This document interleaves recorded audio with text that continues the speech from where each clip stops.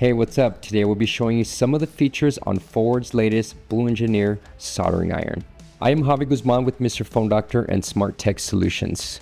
We specialize in tech repair and training. If you need any refurbishing training, parts, tools, or equipment, feel free to visit our web store at training.mrphonedoctor.com. Forward recently sent me one of their latest pieces of equipment from their motherboard repair series, the Blue Engineer. The Blue Engineer has a price tag of $110, which I must say is a great price for a soldering iron. If you would like to purchase this, I will leave links in the description area below. The Blue Engineer has a vibrant glass LCD display. The top portion displays what channel you're on. The lower section shows you the temperature setting and the power percentage being used by the soldering iron. The up and down arrows allow you to change your temperature. The Blue Fire has an operating temperature that ranges between 200 degrees Celsius and 400 degrees Celsius. The channel 1, 2, and 3 buttons allow you to program and set whatever temperature you desire for quick use. This wire clip will help keep your cord out of the way. If you need to adjust it, simply pull down this rubber grommet and adjust your length of cord needed.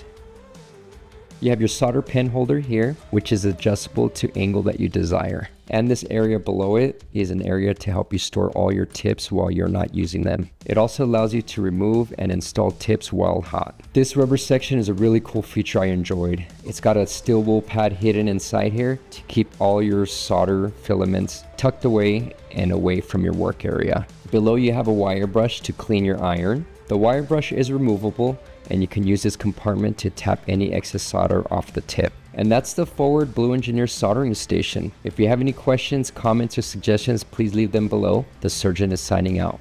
Cheers.